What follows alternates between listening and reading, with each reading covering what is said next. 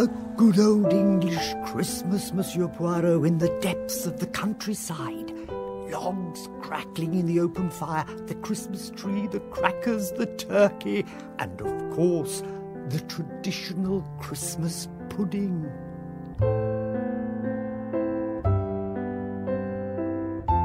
We present John Moffat as Hercule Poirot in Agatha Christie's The Adventure of the Christmas Pudding.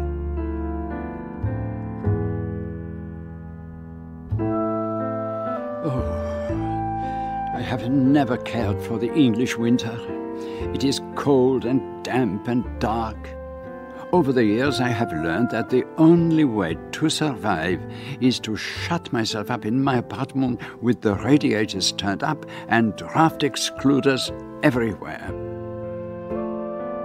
So, you can well imagine my horror when Mr. Jesmond, that most polished and discreet of diplomats, actually proposed that I should spend Christmas in an English country house. Parts of it actually date from the 14th century. No, in the winter I do not leave London, except perhaps for Egypt or the Riviera. I do not think you quite appreciate what a very serious matter this is. The future of His Highness, and indeed of his entire country, rests in your hands. By Mr. Jesmond's side sat an olive-skinned young man who gazed down at his well-polished shoes with an expression of the utmost misery. Let me, to employ a rather tiresome phrase, put you in the picture. His Highness, as I'm sure you are aware, is the only son of the ruler of a state whose interests have always accorded with those of Great Britain. Recently, the country has been passing through a period of some unrest, led by factions opposed to westernisation. A public scandal would inevitably play into the hands of the forces of disorder and revolution. His Highness has my heartfelt sympathy, but what has this to do with... His Highness has recently become engaged to a young woman of his country, and on the occasion of their marriage, she is to be given a precious ruby, centuries old, known as the Heart of Fire. The Heart of Fire? I believe I have heard of it. A month ago, His Highness came to England to take the ruby to Cartier's so that it could be given an appropriate setting.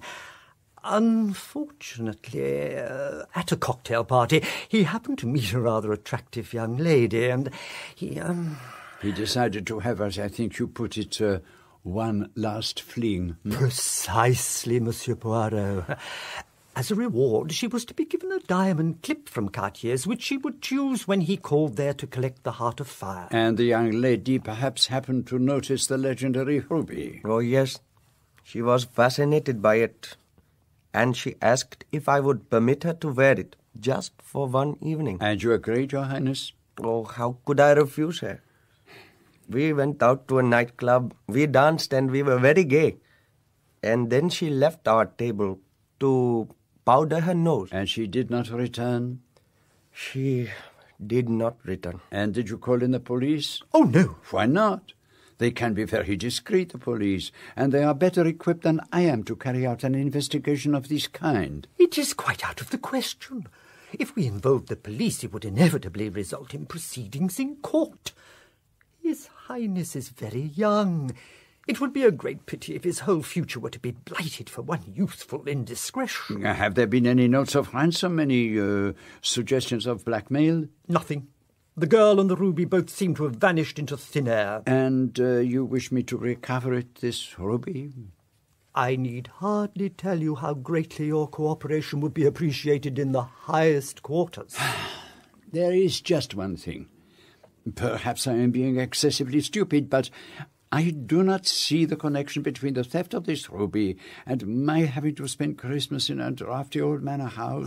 Oh, there will be no draughts at King's Lacey, I assure you. There is all-fired central heating and a splendid hot water system. Radiators in every bedroom. You may even find the house too warm. No, that is most unlikely. But I still do not understand. Why am I to go there? Well, you see, Monsieur Poirot, when the young lady was in His Highness's apartment, he just happened to overhear... She had no idea I was there. She thought I had gone out. Of course, His Highness did not intend to eavesdrop. And I heard her say on the telephone the words, King's Lacey, December 21st. And was she giving someone this information, or was she being instructed to go there? I do not know. It is not very much to go on. It may have nothing to do with the theft of the ruby at all. Ah, but there is something more. I have been informed that a young man who has a keen interest in the international jewel market is spending Christmas at King's Lacey, a Mr. Lee Whitley. And what is the name of this young lady? I didn't learn her name. And do you have a photograph? I am afraid not. But she has blonde hair and is about 4 inches shorter than me. Please say you will go to King's Lacey, Monsieur Poirot. But how am I to explain my presence there? Oh, that can be managed very easily. I've arranged for a mutual friend, Edwina Morecambe, to tell the Lacys that the celebrated detective, Hercule Poirot, wishes to savour the joys of an old-fashioned English Christmas. Mm-hmm. They will be delighted to welcome you. I can't see why Edwina wants to wish a foreigner on us for Christmas. If she's so keen on the idea, why can't she have him? Because, as you know very well, Edwina always goes to Claridge's for Christmas. We wish you a Merry Christmas. We wish you a Merry Christmas. We wish you a Merry Christmas and a Happy New Year. Mr. Jesmond had done his work very thoroughly. On my arrival at King's Lacey, I was welcomed into the house by the grandchildren singing. A huge Christmas tree, fantastically glittering with brightly coloured glass decorations, stood in the hall. In the drawing room, where the temperature was a reassuring 68 degrees, Mrs. Lacey was seated by one of the great mullioned windows, engaged in hemming dishcloths. An old-fashioned Christmas. Well, nothing could be more old-fashioned than we are. My husband likes everything to be just as it was when he was a boy of 12 years old and used to come here for his holidays. All the same old things. The Christmas tree and the stockings hung up and the oyster soup and the turkey, 2 turkeys, 1 boiled and 1 roast, and the plum puddings with the rings and the bachelor's button. No, pardon, madame, but I do not quite... Oh, they're silver charms, cooked inside the pudding. Inside the pudding? And we have all the old desserts, of course, the Elvast plums and Carlsbad plums and almonds and raisins and crystallized fruit and ginger. But I'm beginning to sound like a catalogue from Fortnum and Mason. You stimulate my gastronomic juices, madame. And do you have a great many people staying here? Oh, no. It's really only the family. My granddaughter Sarah and my grandson Michael and Bridget, who's my great-niece, and Diana, who's a cousin. The poor girl's a widow and she's only 22. She particularly asked if she could come and stay with us. And there's David Welling, who's an old family friend. Was one of these young women the girl who had stolen the heart of fire? Was it perhaps Sarah, who I had already noticed was blonde and rather provocatively attractive? To tell you the truth, Monsieur Poirot, we are having rather a problem with Sarah. I don't know why I should want to tell you about it. After all, you're a complete stranger. And a foreigner. But perhaps that makes it easier, in a way. What is it that troubles you, Mrs. Lacey? Our son was killed in the war, and my daughter-in-law died when Sarah was born, and so the child was brought up by us. Unfortunately, Sarah has got in with what I believe they call the coffee bar set. She won't go to dances and refuses to come out properly or anything of that kind. It is the fashion of the moment, madame. She will grow out of it. Oh, I'm not in the least worried about that sort of thing. But now she's taken up with a man called Desmond Lee Wortley, who really has a very unsavoury reputation. And is she in love with him, do you think? She seems completely spellbound. When she's with him, she appears to have no will of her own at all. And what does he do, this Lee Wortley? I don't really know that he actually does anything. He seems to spend a great deal of his time flying around Europe. He never seems short of money. I have a nasty suspicion that he lives off well-to-do girls. Anyway, he's here now, so... You mean he's actually here in this house? Well, yes. You see, Sarah hasn't spent Christmas here for a year or two. She's always gone off to stay with some friend or other. But this year, just over a week ago, she suddenly turned up, quite without warning. And she said she wanted this Lee Wortley here too. She was quite adamant about it. Horace was set against his coming, of course, but I said, no, let's have him down here for Christmas. Let her see him in our atmosphere and our house, and we'll be ever so nice to him. And perhaps he'll seem less interesting to her. And has it succeeded, your little stratagem? Not so far. She seems more under his spell than ever. And I must confess I can certainly feel the attraction and see what Sarah sees in him. And he does have some good points. And what may they be, madame? Well, he asked if he might bring his sister down here. She's recovering from an operation, and he said it was a shame her having to spend Christmas in a nursing home. I do think that was rather nice of him, don't you, Monsieur Poirot? It shows a concern that sounds almost out of character. What is she like, this sister of his? It's hard to say. We haven't seen that much of her. Unfortunately, she had a relapse of some sort the other night, and she's been keeping to her room ever since. And her brother's been so good to her, carrying trays up to her and all that sort of thing. But even so, I don't want Sarah to marry him. No. From what you say, it would be a disaster. But there are the Waits. The Waits? The carol singers. Horace insists on having them in every Christmas Eve. Let us go down, Monsieur Poirot, and I will introduce you to everyone.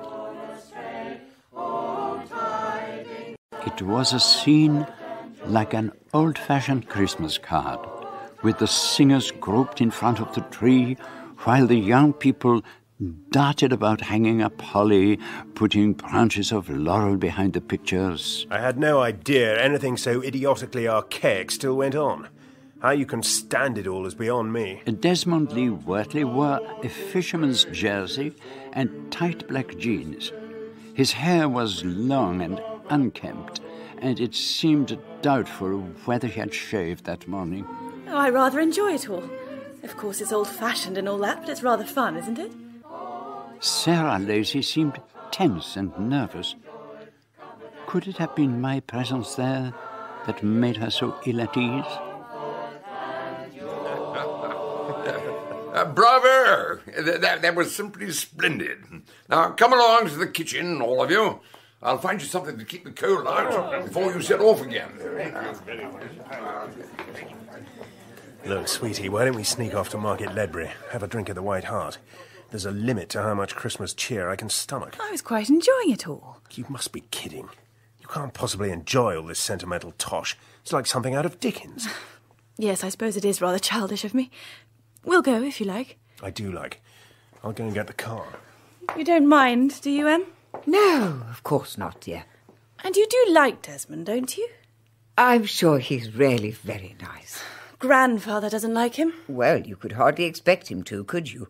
But I dare say he'll come round when he gets used to the idea. Well, I don't care what Grandfather thinks or says. I shall get married to Desmond whenever I like. I know, dear, I know. But do try to be realistic about it. Your grandfather could cause a lot of trouble, you know. It doesn't matter if he cuts me off without a penny. Desmond's got pots of money. I wasn't thinking of that. You're not of age for another year. But I expect Horace will have come round by then. I'll do my best to hold out. You are on my side, aren't you? I only want you to be happy. But here's Mr. Lee Wortley with a car. I rather like those very tight trousers young men wear nowadays. They look so smart. Only, of course, it does rather emphasise knock knees. I went up to my room to change for dinner, and then I heard the sound of an aeroplane flying low overhead. There must be an airfield somewhere close by. The Lacys had very kindly arranged for a telephone to be put at my disposal. It was understood that the famous detective was engaged upon a case, and I thought it was time to share my thoughts with Mr. Jesmond. Sarah Lacey? But Edwina told me she was a perfectly enchanting girl. Even perfectly enchanting girls, Mr. Jesmond, can sometimes go astray. She seems completely infatuated with this Lee Wortley, And I understand she works for one of the London embassies. It would have been very possible for her to make the acquaintance of the prince. Even so, and there is the fact that the girl came down here completely without warning, almost immediately after the ruby was stolen. But I don't... Could you not obtain a photograph of Miss Lacey and show it to the prince? That is out of the question, I'm afraid. He's staying as a guest at Sandringham. Do you suspect no one else, Monsieur Poirot? There is this mysterious sister of Desmond de Wortley. She intrigues me, I must admit. Why does she insist on remaining in her room? But surely he didn't have to drive the girl all the way down to King's Lacey. She could simply have handed the ruby over to him in London. Clearly there is something in this business that I do not understand. Surely by now one of these young ladies must have given Lee Wortley the ruby. Then why does he remain? Particularly with Hercule Poirot in the house. You are hardly a man to pass without notice. And there is something else. I have discovered that there is an airfield close by. It would provide him with an easy means of escape to the continent. Find out, I beg you, its exact location. I will see that it's kept under constant surveillance. And now tell me, how are you enjoying your English Christmas? I settled myself in a quiet corner of the library to await the dinner gong.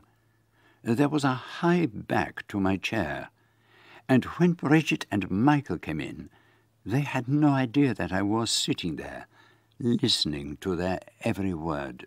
It's going to snow, all right. I bet we have a couple of inches by tomorrow evening. I've been hoping and praying we might have a white Christmas. We could build a snowman. And make it look like Monsieur Poirot.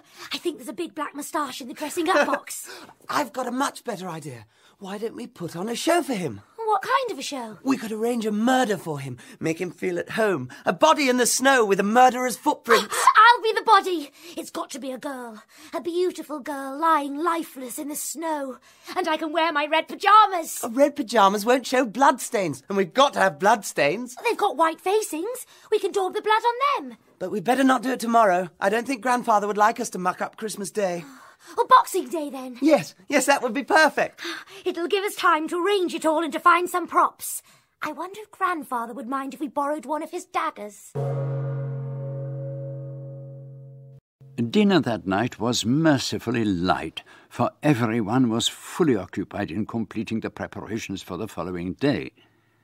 Christmas presents had been laid out beneath the tree, and a bough of mistletoe hung from the ceiling. It's all so childish, as if kissing needed encouragement.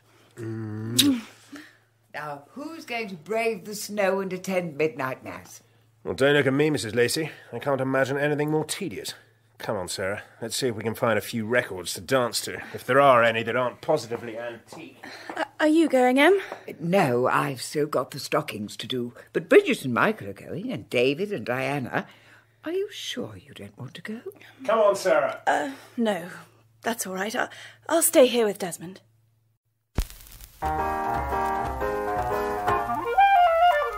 Midnight mass? What a thing to call it. Bit popish, if you ask me. Really, Horace? Huh? Oh, yes, of course. Oh, yeah, I quite forgot, yes. Pardonnez-moi, Mr. Poirot. It does not matter in the least, Colonel. Oh, matters is good enough for anybody, I would say. Proper Sunday morning service. Hark the herald angels sing, and all that. Yes, my dear, that's what we do. But the young ones enjoy the midnight service. I think they find it rather exciting. Well, Sarah, that fella of hers weren't at all excited at the prospect. Well, there I think you're quite wrong, Horace. Sarah really did want to go, but she didn't want to say so. Beats me why she cares what he wants. When she's with him, she seems to have no mind of her own. I hope they won't keep that frightful racket going on all night. It was time to retire. My bedroom was well provided with radiators, and my bed was, of course, a four-poster. A note was lying on the pillow. Don't eat none of the plum pudding. One who wishes you well. Oh, how very unexpected.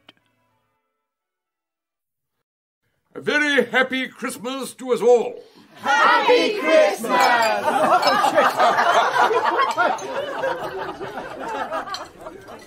Christmas dinner exceeded all my expectations.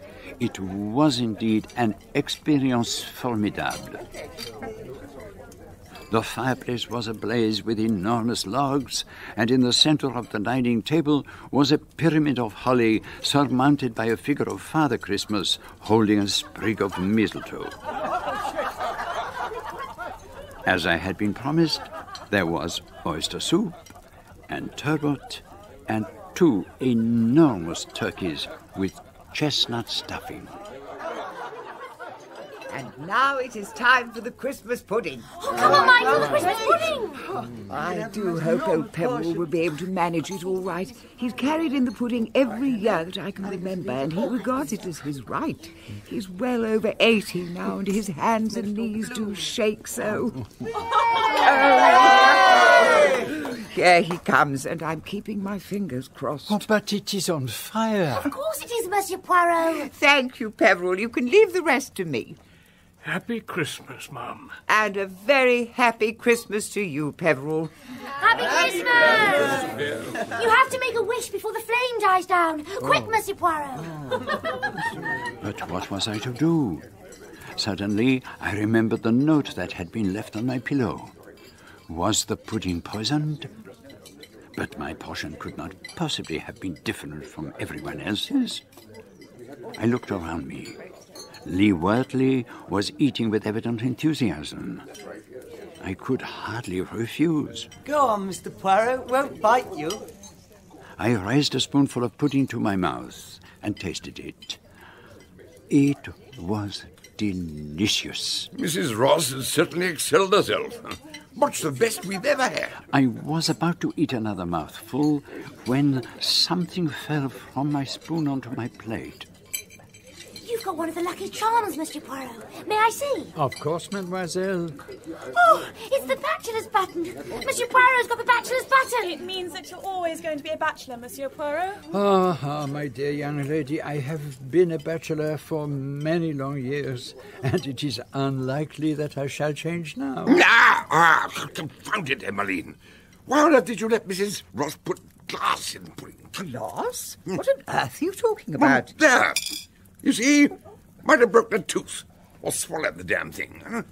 Got appendicitis. But what is it, Horace? It's a bit of red jewellery or some sort.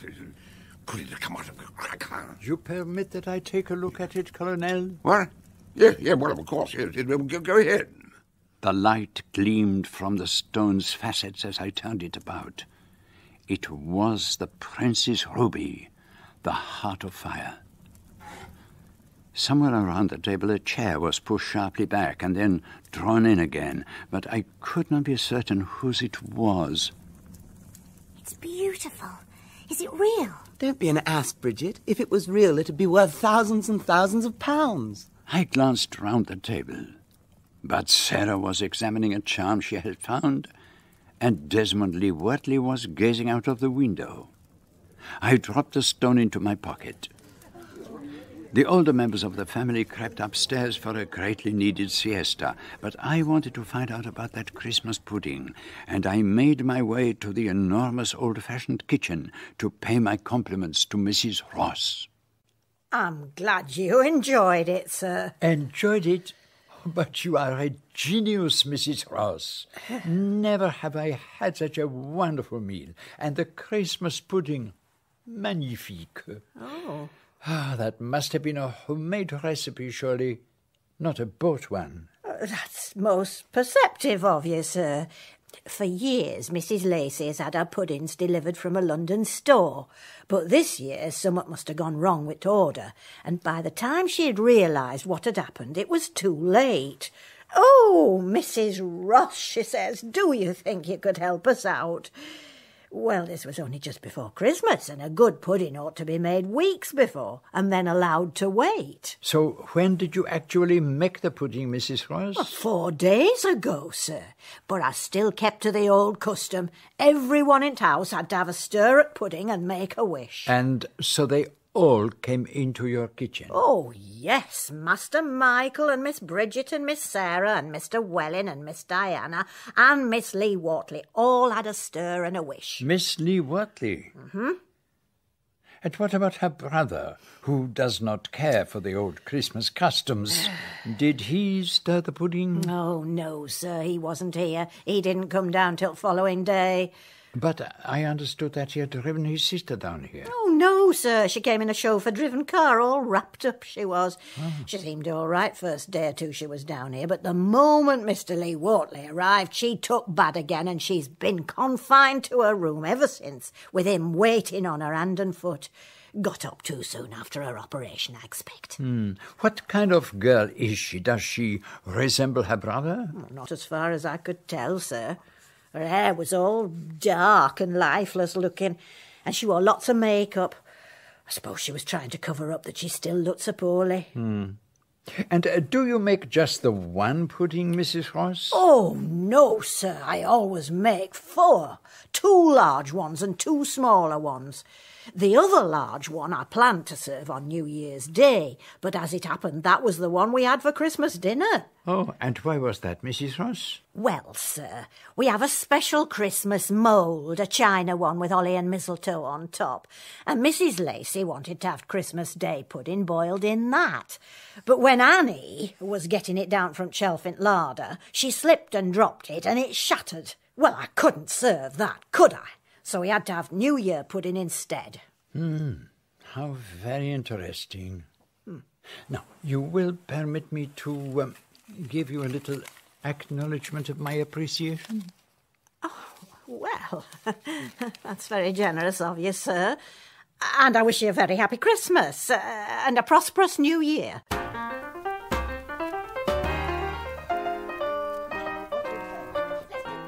While the younger people played parlour games, I sat quietly in a corner for much of the evening, although I did have a little of the Christmas cake and the cold supper. A cup of coffee for you, Monsieur Poirot. It was so uncharacteristic of the sullen and unobliging Desmond to bring me a cup of coffee that I was immediately on my guard. While his attention was distracted, I changed my cup for that of David Welling. It would do him no harm to have a very sound night's sleep. You're looking very thoughtful, Monsieur Poirot. It is the Christmas pudding that I consider. You found it a little heavy, perhaps? Oh, no, madame. Every mouthful was a positive delight. I do not speak gastronomically. I consider it significant. It is an essential part of the old Christmas. I hope you sleep well, Monsieur Poirot.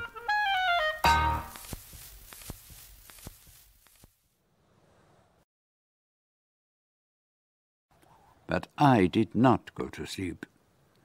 I retired to bed and waited. It was not until 2 o'clock that the door of my room opened very gently and a figure crept in. But it was not Desmond Lee Wortley. It was a woman. I could not see her face, but I could recognize her perfume. It was the scent that Sarah Lacey had worn that evening. She came up to the bed. I snored very gently, and she seemed satisfied. By the light of a tiny torch, she began to examine the objects on my dressing table, my wallet, my address book, and then she turned her attention to the pockets of my clothes. And then she came back to the bed again. And, to oblige her, I snored a little more. She slid her hand under my pillow and found nothing. And then she left the room, and at long last, I went peacefully to sleep. Monsieur Poirot! Monsieur Poirot! Monsieur Poirot! What is it? Come in. Is it the early tea? No, it's me, Michael. Oh? So, what is the matter? I think something rather awful's happened. Tell me. What is it? It's Bridget. She's lying outside in the snow. She doesn't move or speak. I think she might be dead. I think somebody's killed her. Oh, mon pauvre enfant. Lead the way. I will follow. There, you see? What do you think, Monsieur Poirot? Oh, mon Dieu. 'Tis like something on the stage. Yes, it doesn't seem real somehow, does it? And do you see the footprints? Yes, we must be careful not to disturb the footprints. That's why I wouldn't let anyone go near her until you'd seen her. I thought you would know what to do. All the same, first we must see if she is still alive. Now stay here. I will approach from the other side so as not to disturb the footprints. They are very clear. The footprints of Bridget and a man going out together to the place where she lies, and then the man's footprints come back, but the girls do not. They must be the footprints of the murderer. Exactly. A long, narrow foot with a rather peculiar type of shoe. Now, who have I seen wearing shoes that would make that kind of print? What on earth's going on? What's happened to Bridget? It looks as if she's been... Yes. It looks like murder, does it not? But who on earth would want to kill her? It's unbelievable. There are many things that are unbelievable. Now, let me see. Is this another of your silly stunts? We were just having a bit of a rag, but... Oh, mon Dieu. But it is true. What do you mean? We must send for the police at once. One of you must telephone them immediately. I think it's time to come clean, Monsieur Poirot. We thought we'd lay on a Christmas murder for you, just to make you feel at home. I hope you're not angry, sir. Come on, Bridget. The game's up. You must be half frozen to death already. She does not seem to hear you. You are certain this is a joke? Yes, of course it's a joke. Oh, come on, Bridget. Stop playing the fool. What's the matter with her? Mr. Lee Wortley, will you please feel her pulse? All right. Do you really want me to? I can't feel anything at all. My God, she really is dead. Yes. Someone has turned the comedy into a tragedy. What do you mean? You see the footprints? The set that go and return bear a strong resemblance to the prints you made coming here, Mr. Lee Wortley. But why the devil should I want to kill Bridget? I wonder. She's clutching something in her hand. What is it? It's that damn thing out of the Christmas pudding. Are you sure? Of course I'm sure. See? You should not have picked it up. Nothing should have been disturbed. But I haven't moved the body, and this thing is evidence. It ought to be taken to the police. I'll go and ring them now. I don't understand any of this. What's it got to do with Desmond? And where does that thing in the Christmas pudding come into it? You do not know, mademoiselle? Of course I don't know. Let us go back into the house. Come, Michael. But poor Bridget... She must remain there until the police arrive. We can do no good by staying out here. That's Desmond's car. Where is he going? To the police station, I suppose. But I thought he was going to telephone. Why did he take the car? He just came rushing into the house. He said something about Miss Bridget being killed, and he had to ring police. He tried phone, but he said the wires must have been cut, and he'd have to drive over there. Give me the telephone, if you please, Mrs. Ross. Oh, here you are, sir. There is nothing at all wrong with the phone. But what are you going to do about poor Miss Bridget? You can't just leave her out in snow. Come to the window, all of you, and look out into the garden. What do you see? There's nothing there. Has somebody taken her away? You wanted to stage a little mystery, and there you have it. The case of the disappearing body. Do you mean to say you've been having me on all this time? Mrs. Ross, will you be so kind as to take a tisane up to Miss Bridget's room and to assist her to remove the tourniquet on her arm? It must be rather painful by now. Oh, of course, Mr. Poirot. Nice cup of tea. So you knew all along? I heard you planning your little divertissement on Christmas Eve. Last night I went to Mademoiselle Bridget and told her I knew all about it. I asked her if she would play a part for me. She did it very cleverly. She even made the footprints with a pair of Mr. Lee Wortley's shoes. But what's the point of it all? And what's any of it got to do with Desmond? Michael, I think it is time you went to Mademoiselle Bridget to see if she has recovered. I would never forgive myself if she had caught a fluxion de poitrine. Yes, but aren't you going to tell us what all this is about? All in good time. But first I want a word in private with Mademoiselle Sarah. Of course, Monsieur Poirot. Will you please tell me what this is all about? Why did Desmond go rushing off like that? You mean that you really do not know of the theft of a priceless ruby from a young prince by a charming young lady? I haven't the faintest idea what you're talking about. Is this a fairy tale? This pretty young lady has a friend who has carried out several very questionable transactions concerned with the sale of stolen jewellery abroad. He persuades her to steal the ruby from the young prince and then to disappear from circulation by spending Christmas here in this house. He will contrive to get himself invited to King's Lacy, and the young lady will hand over to him the ruby. And he has an easy way of getting this priceless jewel out of England. There is an airfield only a few miles from the house, and he has his own plane waiting there. Is that not so, mademoiselle? Yes. We were planning to elope. It is a very good way of smuggling a jewel out of the country. Are you trying to tell me that Desmond was just using me? Did he persuade you to steal the ruby for him? No, of course he didn't. I never saw the thing until it turned up in the Christmas pudding. You did not come into my room that night to search for the ruby? Where's Desmond? His car's gone. Oh, Rebecca, what on earth have you done to your hair? Who is this lady? This is Rebecca, Desmond's sister. Has Desmond done a bunk? He has left you, as I believe the phrase is, to carry the can. So, you are the great Hercule Poirot. And you are the beautiful blonde girl who stole the prince's ruby, the heart of fire. And what if I am? If you're planning to run me in, I'll swear that he gave it to me. And that would create a lovely little scandal, wouldn't it, a few weeks before his wedding day? But where's Desmond? By now he will be sitting in his aeroplane waiting to take off. And he's got the ruby with him. The whole deal was that we were to fly to Paris and share the loot between us.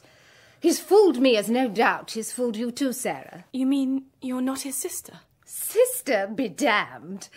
Desmond told me to come down to King's Lacy. He said he'd spun everyone the tale of my having to recover from a serious operation. And because I thought the police might be on the lookout for a dizzy blonde, I put on that ghastly black wig. But when Desmond arrived and told me you would be staying here, Monsieur Poirot, I thought I'd better hide myself away and get rid of the ruby. And so you put it in the pudding that was to be served up on New Year's Day. But then, unknown to you both, there was an accident, and the pudding was dropped on the floor, and so it was the New Year pudding, with the ruby inside it, that was served at Christmas dinner. I wish I could have seen Desmond's face when the ruby turned up on the Colonel's plate. But now the bastard's run out on me, just as he's run out on you, Sarah. I don't imagine you're thinking of turning me in, Monsieur Poirot, so I'd like to get out of this dreary old place as soon as I can. Perhaps you can arrange for a taxi to take me to the nearest mainline station. To think that I actually felt sorry for her, and Desmond was just smuggling his mistress into the house under my nose. What made you so certain I came into your room after the ruby? She was wearing your perfume, mademoiselle. She asked if she could borrow it. She said she'd left everything in London. But who on earth is this? A stately-looking Daimler was coming up the drive. It contained a very flustered-looking Mr. Jesmond. Oh, the devil's got clean away, I'm afraid. No one bothered to pay much attention to my instructions at the airfield. They were still sleeping off the effects of Christmas night. Lee Wortley must have kept the plane fueled and ready to go at a moment's notice. Oh, damn. He looked so crumpled and woebegone that I took him and led him into the house to meet the Lacys. So the prince has lost his precious ruby forever. 'Tis a great pity, but there is no point in shedding tears over the spilled milk, as your poet says. And now, if the Lacy family will permit, I would like to give Mr. Jesmond a little present from the Christmas tree. Of course, Monsieur Poirot. Oh, go ahead, dear fellow. Here, Mr. Jesmond. And a very happy Christmas. But this is... It glitters prettily in the light, does it not? The Princess Ruby, the heart of fire. You mean to say it's been hanging there on the Christmas tree all along? Where better to hide it than among all the glass decorations? I knew that Mr. Lee Wortley would never dream of looking there. But what about the one he grabbed out of my hand when I was lying there in the snow? It was a paste replica, mademoiselle. I fancy Mr. Lee Wortley will have quite an unpleasant surprise when he tries to sell it in Paris. I bet he will. And so, the prince can return home with the ruby without fear of scandal. We are all greatly in your debt, Monsieur Poirot. A major scandal has been averted. So all ends well. Except for me. Oh, no, Sarah. You should congratulate yourself on a very narrow escape. I'm so sorry, Em. I nearly mucked up your party. I'm just grateful we've seen the last of that frightful chap. I knew he was a bad egg when he started carrying on about Christmas. But there remains one mystery to be resolved. Could you tell me which of the maids is responsible for making my bed, Mrs. Lacey? Oh, that would be Annie Bates. I would like to have a word with her, if you permit. I think you'll find her in the scullery, Monsieur Poirot. Don't eat none of the Christmas pudding. Did you write that, Annie? I didn't mean no harm, sir. Really, I didn't. No, of course you did not, my enfant. But why did you write it? Well, it were Mr. Lee Wortley and his sister. Not that she were his sister, I'm sure. I was in his bathroom, taking in new towels, and I couldn't help hearing what they were saying. This Poirot fellow is bad news, he says. We've got to do something about him. And then he says very quietly, "Where did you put it?" And she says, "In the pudding." And my heart gave such a leap I thought it would stop beating. I was sure they were going to poison you by putting something in the pudding. So I had the idea of writing a note to you and leaving it on your pillow where you'd find it when you went to bed. I hope I did the right thing, sir. And to think I actually believed that you'd come down here to experience an old English Christmas. But I suppose a detective is never really off duty. Alas, madame, that is unfortunately true. But my stay here has nevertheless brought about a wonderful transformation. I used to be like your Scrooge and say that Christmas was all humbug. And now? Now? I think I could make a habit of it. Then you must come again next year. We can play all the old Christmas games. Hunt the Snipper, Dumb Crambo, Snapdragon, and we could have recitations. And M's speciality is Christmas Day in the workhouse. I do a magnificent Wreck of the Hesperus. I shall look forward to it. But please, if you would be so kind. What, my dear fellow? Let Mrs. Ross do the pudding. I cannot imagine Christmas without it.